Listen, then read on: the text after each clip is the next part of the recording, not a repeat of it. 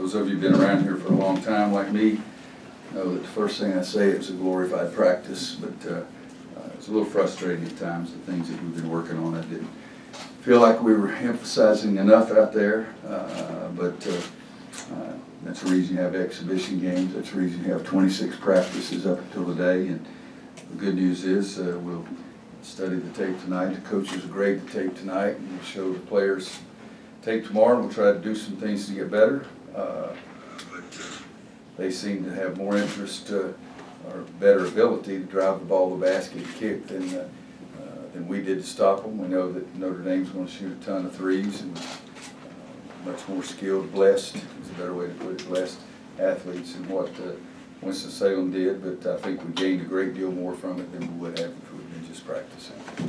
But don't know anything about B-Rob. They're going to have some x-rays made tomorrow morning, and we'll know more after we see that. Anything kind of jump out at you that you gained from tonight? They know I can get mad now. That's been in the back of their minds. They didn't know that for sure, but it's removed any doubt now. Roy, how's the defense been coming along? We've been doing some nice things defensively, and tonight we started making mistakes when we forget who the heck we were supposed to be guard. After that, it sort of went downhill. But you know, you look at numbers, and they shoot 32%, but we gave them way too many open drives to the basket, particularly in the first half. In the second half, they drive, and we had somebody help, but then they kick, and they shoot 16 threes in the second half, and made 4. It looked like to me they made 14 out of 14. But it's, I always say that Coach Smith used to say you shouldn't get too mad until you look at the tape. So I'm already too mad, so I'm not going to say anything else until I look at the tape. Coach Williams, can you just speak? I have a two-part question. Could you just speak on the respect that you have for Coach Big House Gaines, and on a second note, what would it take for players like a Cole Anthony or Armando Bacot to come to and play for an HBCU or a team of that level? The second one, I have no idea. You know, Earl Pearl made him look good, and you know, some of those guys, and it can be done. What's the big guy that was a big-time rebounder in the NBA, played at Virginia Union, I think. Ben Wallace. Yeah, Ben. Yes, sir. So it can be done. There's no question about that. They have to have the ability first, but then they have to have that just unbelievable desire to outwork people all the time. And Big House, he was Coach Gaines was great. He was great to me. Great to me when I was a young coach. Great to me when I was an old coach. And my favorite stories were in Houston, Texas. And I said, Coach, you have anything planned to get you something to eat? And he says, no, not really. I said, I got a great barbecue place over here. He says, that sounds good. Where is it? And I said, won't you just follow me? And I said, in fact, if you want to ride with me, you can. He said, no, I guess so. We went there, and I was his friend the rest of his life. He showed us some of the best Texas barbecue you'd ever seen. And he reminded me every time I'd see him, he says, you got any place in this town? You know, Coach stood for so many great things of being a great basketball coach, but caring about people and trying to make sure that all his players got to be better players, but more importantly, got to be better human beings by being with him. And so that's a pretty good legacy to have. Can you talk about Leaky Black and his play tonight? Leaky's, you know, the first, what do we have, 26 practices, I guess, the first 10 practices, he barely practiced. Since then, he's been getting it more and more. We've been trying to go slow with him. He had one stretch today.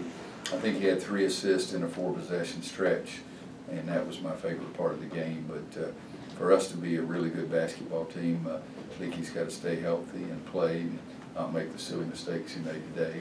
But 7 assists, 1 turnover, 2 for 3 from the floor. I don't mind if he shoots more than that. I like him taking the ball to the basket, but 7 assists and 1 turnover is the best part. What do you like about what Andrew's been doing and what he can give you guys? Andrew, he's a good shooter. What did Andrew shoot? 1 for 4. He's 1 for 4 from 3-point line. He was 0 for ever how many he took of the stupid floaters. If you look, Justin Jackson, the only guy I've ever seen who can make floaters. And so he's got a few more weeks to show me that he can make them. We're going to put him in the basement. But he's a tough kid and tries to do the right thing. Made maybe the best pass of the game, pitching it down the court to Armando as he was running down. He had 3 assists, 0 turnovers. Andrew's a tough kid too. He missed a good bit of preseason practice too for his ankle as well. What were the issues on the turnovers that you saw? Stupidity. Was Cole Anthony trying to force it, in your opinion, tonight?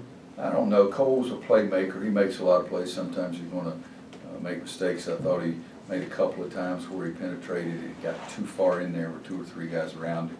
What you need to do is penetrate, and then you got to stop at a point where you can make the play for somebody else or make the play for yourself. If you get too far in there, then you can't make a play for anybody. But he's been sensational for us, and the good news is if I have to worry about Cole, I'm guessing I don't have any worries. Take one more because because really good. I'm sorry. Take one more because he wants to go check on Brandon. Roy, with Leaky and Justin both playing kind of different positions, does that give you a little bit of flexibility in terms of your lineups? Well, you know, guys, right now we have 8 guys that I feel like I've gotten confidence in. I'd like to get another 1 or 2. We have 8 guys, and which means some guys, Leaky's going to have to play 1, 2, and 3, and Justin's going to have to play 3 and 4.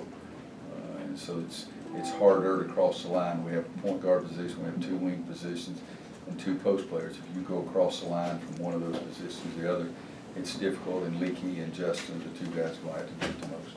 Thanks, Coach. Our players are available not in the